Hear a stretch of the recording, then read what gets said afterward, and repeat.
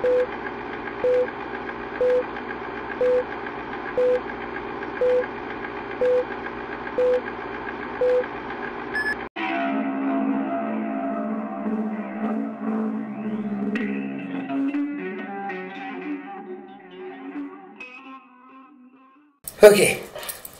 Brent Kirby, the guy that I only half-jokingly refer to as the busiest man, the hardest working man in showbiz in Cleveland. Let's start with the 10x3, because that's how I met you and found out about all of your projects.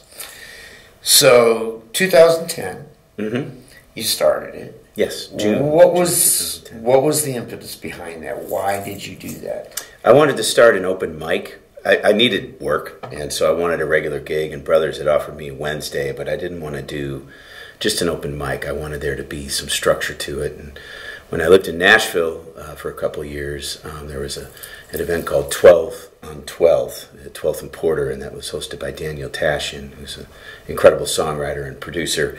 And it was two songs, and they'd have 12 bands, and it was on every Monday night, and it was just this great, example of community, and you just see some great, amazing music, and it was just a great thing to be involved in, and so I wanted that kind of feeling with the open mic, and so then I started to put some structure on it, put some rules. I was like, okay, it's got to be original. You can do one cover. It's 3 songs each, 10 songwriters, and you can do, it's 2 originals and then 1 original or cover artist choice, because some people have, good versions of covers that they'd want to do or share, and that's cool. I just didn't want it to be like, someone going up there playing 3 cover songs that everyone knows, and then someone goes up and plays their originals and that they wrote in their living room, and maybe they're not at the same... The songs aren't at the same level as, Brown Eyed Girl or whatever. Not that even that's a comparison, but the whole point was that I wanted to create an environment and a safe space for original music to be heard. And so that was the structure, signing up ahead of time so everyone knew when they were playing. That was the thing that always bothered me about open mics is, you'd show up and you'd be put on a list, but you didn't know necessarily when you were playing. So it's really hard to actually market it and tell people you're going to be playing, because they didn't want to have to hang out for 3 hours necessarily. Some people didn't have that amount of time, but with the 10x3, you have a time slot, when you're going to play. People can come out and see you play, and they can hang out, or if it's because it's a Wednesday night, maybe they need to go home and go to bed. So they go home and go to bed, and they can still see the person who they want to see. So I just wanted a structure. I wanted a safe space. I wanted a community aspect to it all.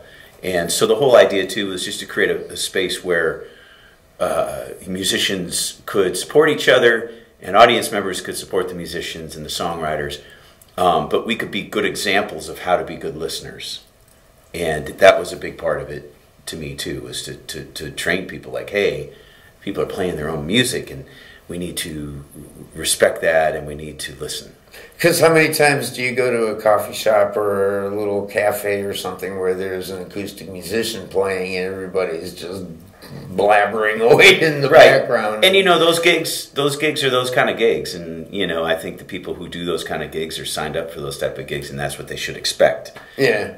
But in this environment, I wanted it to be an oasis. Like, if I could have a perfect world of audience and musician / songwriter, what would it look like? And that's what I've tried to create. And the other thing about open mics too is that you can show up and find out that the list is already full, and you can't even play even though you've lugged all your equipment there. Yeah, I didn't want any of that. Yeah. I wanted it to be easy, and I wanted it to be respectful, and I wanted it to be a show. I think of the 10x3 not like an open mic, but I think of it more like a showcase. It's a scheduled showcase of musicians that know what they're doing when they get there and know when they're playing. And, it's like, I've been on the scene for a really long time, and it used to be once upon a time that musicians did support each other. And then all of a sudden, that just seems to have gone away. I've been to so many shows, really great shows or whatever, and don't see any of the other musicians coming to support the people that are playing. But this is something, like you said, to form that community where the musicians do support each other and they come out and they watch each other play, and sometimes they collaborate or whatever. Or it makes for other collaborations somewhere down the line. Mm-hmm. And those connections mean something. Absolutely. Yeah, and so little seeds, Yeah, right. So one of the other unique aspects about the 10x3 are the special nights that you do. Mm-hmm. Of course, there's the holiday show, but you've got a Dylan show that you do. Yeah, ever since we started, a guy named Sir Lawrence Trudeau was a huge Dylan fan, and so he was there from kind of the get-go and was very much taking pictures of everybody and writing great songs and going up performing, much like yourself in a way. And but he wanted to do a Dylan night, theme night, and I was like, sure, that sounds great, because I love Bob Dylan, and there's nothing wrong with learning a Bob Dylan song. Like, that's not going to hurt anybody. It's only going to make somebody a better songwriter by learning a Dylan song. And but it was the night before Thanksgiving. We always had that, and since we do it at the Bop Stop now, it's the first and third, so we do it on the third. The closest one to that. And so we had the Dylan night. We've done other artists like Tom Petty. We've done 80s night where people have to do an 80s song. We've done Cleveland night where songs about Cleveland. We've done play your friends' songs night, so we come out and play their friends' songs, and their friend can show up and hear their song, and that's a pretty cool thing.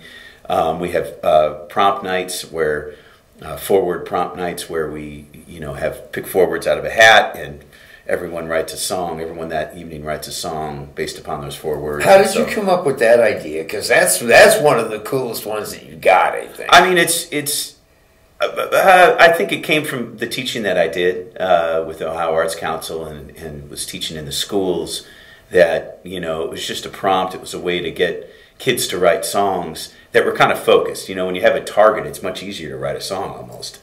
And so by having 4 words, it's kind of like, okay, well, I know that this is going to be a certain aspect of this song, so therefore you're kind of just walking in that direction automatically. And so I just wanted to try it, and it worked really well, and so it's something that I do. I try to do once a quarter at this point. I have it scheduled this year to be once every 3 months. We'll have a prompt night. Yeah, it's kind of because it helps me write songs too. It's just an output of like, oh, hey, I'm gonna go and play a new song on a certain date, so I got to get cracking. And it's kind of like Mad Libs for music in a way. A little bit, yeah.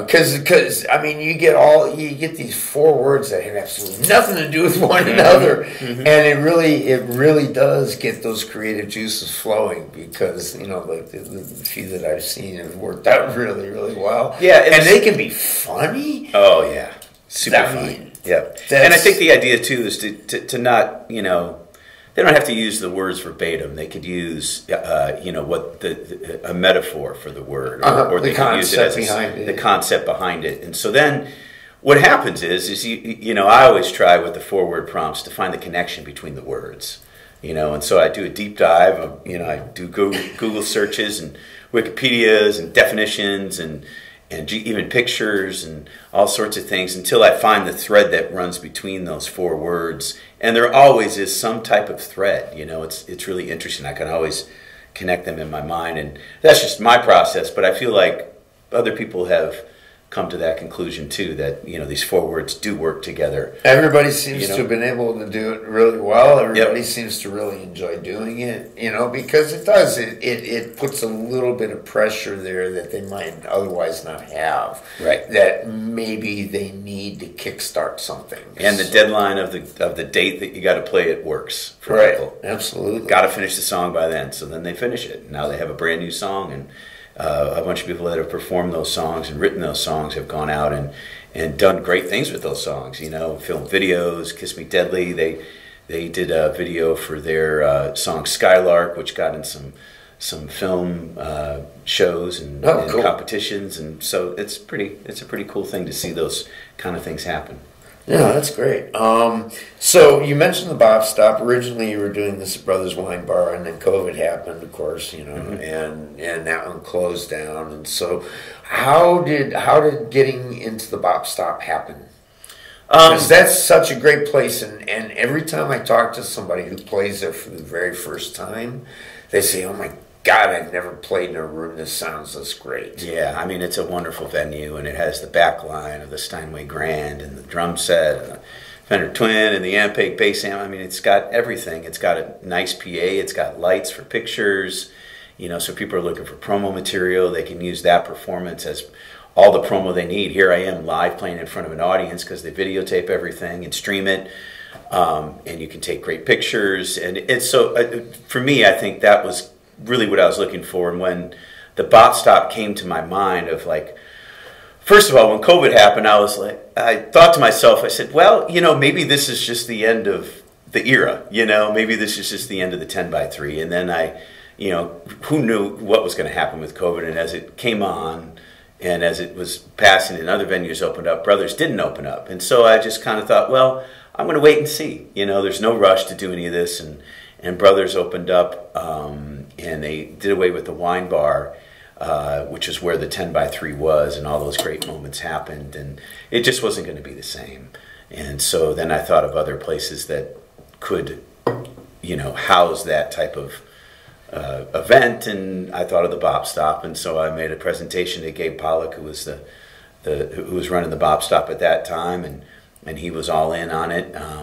It's mainly a jazz club, but they do, you know, kind of branch out into some other things, and this is one of them, and I was really lucky to be able to get it there. Yeah, I'm glad you did, because I mean, it really is my favorite place in Cleveland to see a show. I mean, it's a music venue. There are no TVs in there, you know. I mean, as well, it should be. Yeah. And it already was a listening room, and now it's, you know, I really don't have to work that hard to shush people. Right. You know? Absolutely. Which is good. So, so one of the first times that I saw the 10x3, you were wearing a T-shirt that said "New Soft Shoe," and this is one of your other projects. So that's all Gram Parsons all the time. Yes. Or of some form or other, whether it's the Birds or his solo material. Anything that he played, it's fair game for us. That's the rule. We have to know that he played it at some point. How did you come about putting that together? Why did you choose Gram Parsons to do?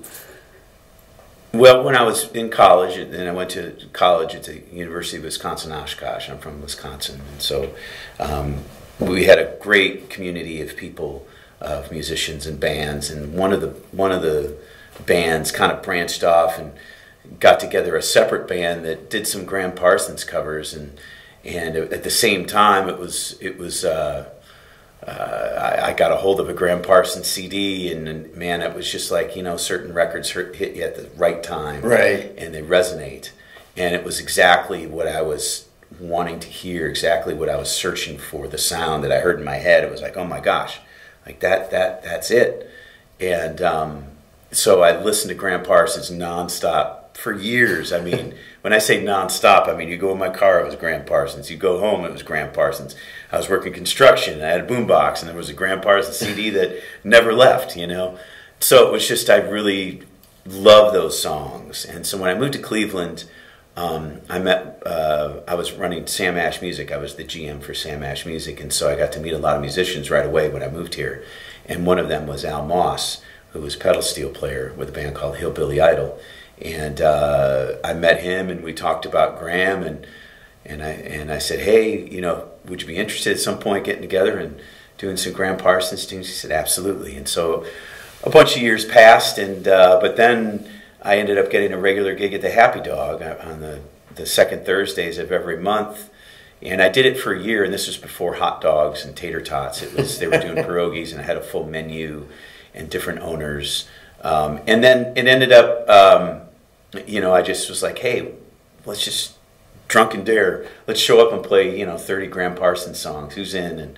And there was this group of musicians that were like, yeah. It's not the same group we have now, a few different people, but a lot of the core people were there at the beginning. and we started doing it, and then from there it's just been the second Thursday outside of COVID since then. So that's 2010 as well. So I started 10 by 3 and the new Saw Shoe in 2010, and it's just kind of grown.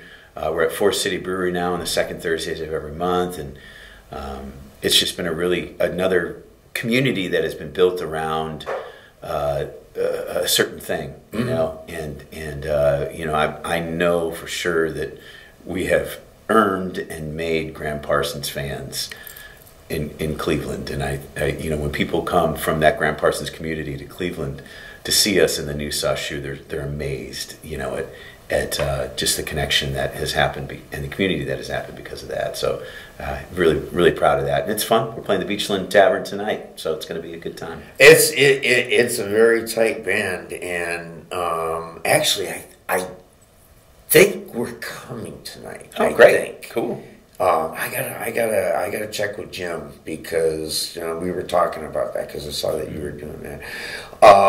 The other thing you mentioned, you know, like the people that you got playing with you, and one of those guys is Andy Leach, who runs the library at Rock and Roll Hall of Fame. Yeah, okay. And he is the thread that ties all of your projects, almost all of your projects, together. I mean, him and I played music for years and recorded records and played lots of gigs and South by Southwest together, and just we've been brothers for a long time, and so yeah, he's one of, you know, I think as you go through life, musicians are kind of like good friends, and there's some that you just kind of gravitate towards and you trust, and he is one of those guys for me. So it really doesn't matter what I'm doing musically, I could see Andy fitting in any of it. Mm-hmm. And Doug McKean and the Stuntmen, that's another one. You know, Andy's in that group as well. And Doug with the Ohio City Singers, the Christmas band, and Doug plays in the Boys from the County Hell, and so he's had some great solo material and for a long time, and I played with Doug years ago. I played drums, and then he started a new version of this band with my best friend Bobby Latina from the Jack Fords, my other band, on guitar, and then Andy's playing bass and I'm playing drums. So for me to play drums behind a great songwriter is all I really want to do. I love playing drums, and I love playing Doug's songs, and I love looking over and seeing Andy and Bobby, and we're all just great friends, and so that band is just a super fun and focused band. It's great. Yeah, you mentioned playing drums. That's another aspect. You play drums, you play guitar, you play piano. Mm-hmm. Anything else that you play? Because I mean, like, you got Prince Tucker. I mean, that kid is amazing and super plays talented. Like, I think, every instrument ever invented. Yeah, he's great. So how do you go from like one to another? Because they're all so wildly different. Yeah, I mean, and the songs. I mean, you know, the stuff that you do. The Gram Parsons stuff is one thing. The solo material is another thing. The duet is another thing. Jack Ford's another thing. Doug McKean is another thing. And how do you go from like one instrument to another in one song or one style of song and keep it all straight? Because there's just so many things that you need to know. Well, I mean, I think that's just focus and, you know, just doing it. I've always done since college, you know, I've been doing all of those things in some way, shape, or form. And so to me, that's not even, I don't even have to think about jumping from one to the next, and it's just all, it's all on my plate, you know. And it just, what am I going to eat next? Well, I'll just eat this because it's right there, you know, or whatever it is. I really don't have to. There's not a switch in my mind or necessarily that goes outside of just like, okay, what equipment do I need tonight? That's the only switch I have to think about. Everything else just kind of is very natural and feels very, you know, I don't have to think about it. It's very unconscious. That's really good. Talk a little bit about the Jack Fords. Jack Ford's been around since 2005. Bobby Latina played guitar in the Cow Slingers, and then we met at a place called the Town Friar, and they had this cool little like roots Americana scene on Sunday nights there every week, and that's where I met Bobby, and that's where we recorded our first CD, a live CD there at the Town Friar, and from there, you know, we just started playing a bunch of shows, and you know, playing 3-hour shows and writing more songs and doing some recording, and it's a really fun band. It's a completely different catalog versus my solo stuff. Some of the tunes kind of meander back and forth, but most of it's a separate catalog, and as of late, Bobby and I have been, you know, writing everything together. They've all been co-writes, where in the past it was a lot of me doing the writing and then introducing it to the band, but now it's a much more collaborative effort between Bobby and I, and I think the songs reflect that. I think the songs are really strong and well thought out, and we're writing the lyrics together, so they're meaningful to both of us, and you know, we're hoping to, we're working, you know, on a new record, hopefully to record this year. It's been a long time, and we need to do it. But that band's been a really fun thing to do, because it's a band I get to go out and I get to just and it feels good to do that, you know. Right, absolutely. I get to scream, I get to, you know, be loud and rock and kind of a balls to the wall kind of way, and that's really feels good to do. Yeah, I can imagine, because I mean, well, Doug McKean is, you know, rock and roll and everything, but completely. The other stuff is. But I'm playing drums in that stuff, so it's a different drums.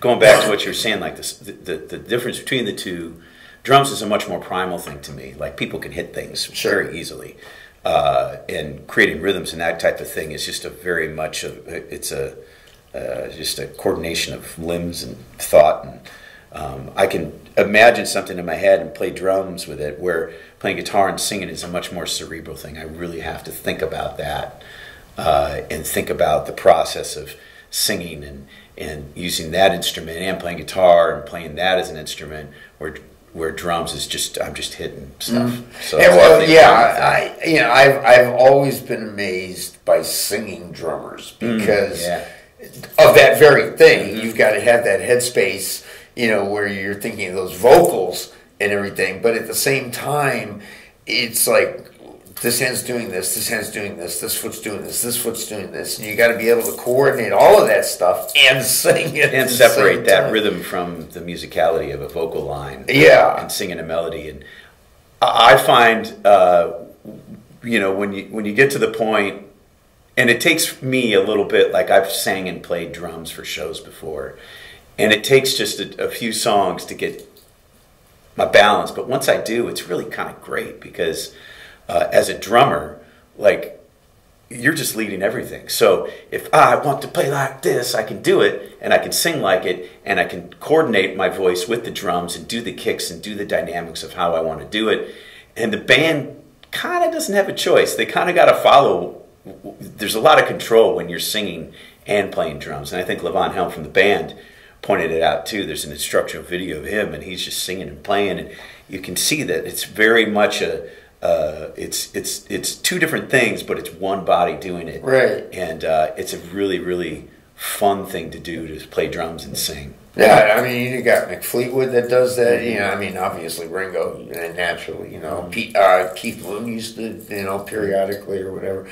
So yeah, I always found that to be. People frown on the. I think they look at the singing drummer as kind of a novelty. Yeah. To, like, what's supposed to happen. Right. You know, like, they hear a voice and they're like, who's singing? It's not any. Oh, it's the drummer. Yeah, that guy's supposed to be. That guy's supposed to be in the back holding the band together. Right. Exactly. You know, he's supposed to be hidden behind cymbals in the drum or the singer's ass or something, and everything else. You know. So okay. So you've got a Jack Ford's record that you're in the process of working on. Anything with McKean or?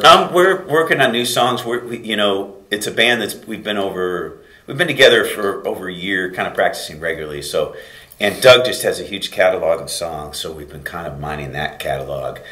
And every show we try to introduce new songs and try to curate the show to new songs. And Doug's constantly writing as well. But recently we've started collaborating, just getting together and for rehearsal, and we just work on a song and then we record it and we think about it. We come back the next week and we work on it some more. And so there's been a couple tunes that we've already done that are almost ready for us to play out, and we're going to keep doing that. And then the goal is to record a record with the band, not just Doug doing all the, because he's so talented too. He can play the keys and the guitars and the saxophones and all the stuff. But this would be a band record where we would go in as a band and play, which I think would be pretty great. Ooh, and any thoughts about recording New Soft Shoe? Yeah. I've been at, funny enough, the year, and it's something I've had in the back of my brain for a long time, is to take that band and we've only done Gram Parsons songs, and we never rehearse. We've rehearsed 3 times in all the years that we've done it, and it's really just been like we show up, and sometimes we fail miserably at the songs, and sometimes we hit it out of the ballpark. But we're always listening, and the next time we play it, we do remember what we were doing or things that didn't work, and sometimes we mention things. So it's something that that band has kind of grown by osmosis, really. But one thing I've really wanted to do is take that band into the studio with some original songs and apply what we know to those new songs that would be in the vein of that kind of music. The Gram Parsons style, more or less. Yeah, more or less, And well, I mean, you've been listening to it for so long. Right. I would imagine it would not be all it's that in there, difficult and I think that it, just recently, though, in the last bunch of months, there's been a bunch of tunes that have been coming out, and I've started to make a list of songs. And, I think if we were to do a Gram Parsons record or a New Soft Shoe record, it would be a few of Gram Parsons' songs and the cool arrangements that I think are cool that we've come up with of those songs. That people have told us, oh, that's a really great way that you do that song. Do some of those, and then have 6 or 7 original tunes that I've written that come to that, and also Andy writes, and Al Moss is a great songwriter. He's not playing with the band currently, but he's still writing songs, and so it would be fun to do some of his songs. And Tom Prebish is doing some songwriting, and so it would be fun to collaborate on some songs and put some original stuff out there. So I think that'll happen. I don't know exactly when, but we'll see. Yeah, that'd be great. So, and then to wrap things up, come back to the beginning and the 10x3. Obviously, this is going to be going on for a while. The jazz night, I did want to talk about that because when you did that last year, that was just worked out so incredibly well. To get all these, and this is the same thing that happens with Outlab. I swear to God, this place is magical. I agree, it's magical. Because the same thing happens with Outlab. You get all these disparate musicians together who play all these different styles of jazz. They all get up on stage together. We've never played, well, as time goes on, that becomes a community too, and people do end up playing together. But basically, it's like all these people come in with all their own styles, and there's just something, I don't know, they just, all the great music that's been in there, they just absorb it and then put it back out, and it's like this continuous feedback loop. And I think the same thing happens at a 10x3, like with Jazz Night, because here you had your jazz musicians that were up there who I don't think played with each other before.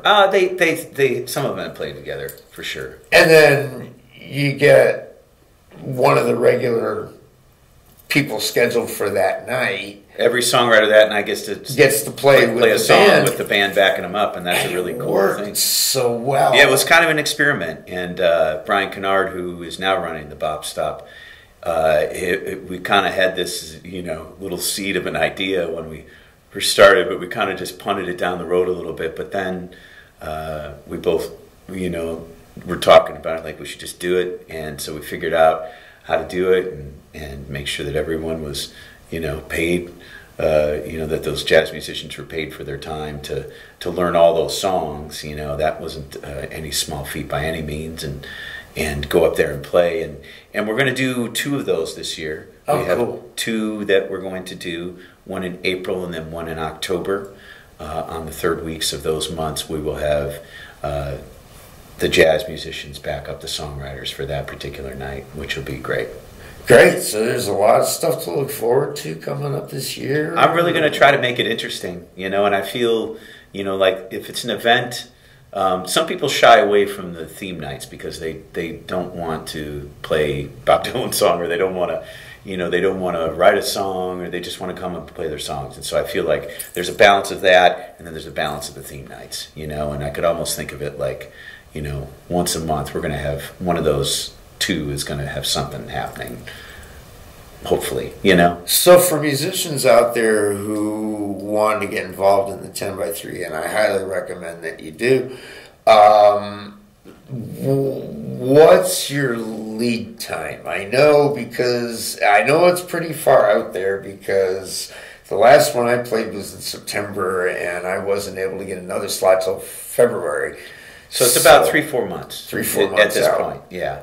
When I was doing it every week at Brothers, I was usually around 2 weeks ahead. But it was every Wednesday. The fact that it's the 1st and 3rd and only 2 Wednesdays a month, there's a lot more demand for time slots. That's the issue of trying to do all that. And I hate, people want to come in and they want to play the next week or something, and I have to push them off for 3-4 months, and I hate doing that. But on the other hand, it does, I think, make the performance and the opportunity a little bit more special and more unique. And I think people come in just kind of thinking that, okay, this is it. Like this, I really want to come in and do something good for this, because, and I feel that the minimal amount of time slots on a given night in a given month has really kind of upped the performance, from everybody, and made it just a more special thing. Yeah, because it's something to look forward to down the line. And I mean, you've played it and you work on stuff up to it, because when you're playing, and you're like, okay, I'm going to make this. This is going to be a statement. This is going to be something. I'm going to come in and do this. And for me, it's a little tough sometimes, because I come in and I do it every time, and I try not to repeat songs, and there's been a handful of songs that I have repeated in the time that we've done at Bop Stop, but I really have tried to either write a new song or bring up a new song or rearrange an old song or do something different every time. So I even view it as an opportunity to do something unique and different every time. Well, I mean, you've got the other projects that you do. You could do something that you do with Andy. You could do something that you do with Doug. You can do something that you do with the Jack Fords. You can do a Gram Parsons song, because cover song. Yep. There's lots of possibilities. Yeah. I like that. I like going into it thinking, okay, what am I going to do? This is going to be cool. And I work on the songs or whatever it is, and very rarely, I think, do I show up. And although the interesting thing is, and you've probably experienced this too, that I play at the end of the night, so the vibe of the night is really dependent on the people that are there. And so the 3 songs that I think I might do at the beginning of the night, sometimes there's an unwritten theme. Sometimes there's just a vibe. Sometimes I just change my mind because I hear a song and that inspires me. Oh, that reminds me of this song. I want to do that song now. And so very rarely are the 3 songs that I plan on doing at the beginning of the night are the same ones that I do when I play. Yeah, well, like you're saying, sometimes there's a vibe. Like, for instance, one that I can think of immediately is the one where there were 2 Puerto Rican acts and a Brazilian act. It was crazy. And that was a crazy that just happened to come together that way. And it happened to come together because they were going to Puerto Rico, these musicians, and it was a group of them, so they had 2 different songwriters, and their flight got canceled. And I ended up having 2 open slots because people had canceled, and it was like they just moved right in, and I had Moises Borges, who's Brazilian. He was already scheduled, and man, that was an incredible night. I couldn't even have planned something like that. I know, and it's really funny the way things worked out, because I was originally supposed to go on just before Moises, and because he was running late, I was supposed to go on after him, but because he was running late, I got to go on before him, and I thank God I did, because his set was just like the highlight of the night. Yep, and I had to go on after that. So yeah, but I mean, I did okay. You did okay. I don't think I lit it up like they did. Yeah, and that was great, because I got the opportunity to see a really great band, and then I shot his CD release, a few weeks later, and he had it at the Bob Stop again. At the Bob Stop, and that worked out really, really well. And I think he's playing there this weekend again. So yeah, that was really great. And this is the other thing too about the 10x3 is that there's some repeat people that come through and everything, but for each one of these nights, I mean, just the plethora of musicians of really, really great quality that play this, that don't really get many other opportunities to play. There may be a coffee shop on a corner someplace, or another open mic someplace, or whatever. And here, and especially because they live stream here, they get the opportunity to be able to get their stuff out there, get people noticing them. That's why I shoot them, so that I can put it out there, and everybody's been really thankful for that, because this is how they get their exposure. And what you're doing with that, I think, is really fabulous. To be able not just to enjoy doing it, but to be as magnanimous to give these people a slot. I mean, because there's a lot of open mics, and like you said, you go in, you sign up or whatever.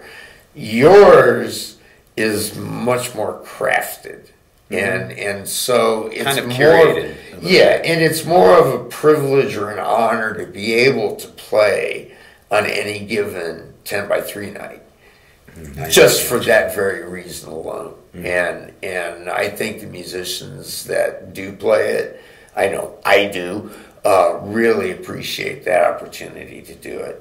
So for anybody that wants to get involved in the 10x3, email me at the10x3@gmail.com. The 10x3. Yeah. Or they can go to my website, which is brentkirby.com, and there's a 10x3 page, and there's a submission entry there as well. Brent, thank you so much, my friend. You. Yeah, appreciate like I said, everything you do. The hardest working man in show business in Cleveland. I think you can understand why now. Thank you, Brent. Yeah, you're welcome. Thank you.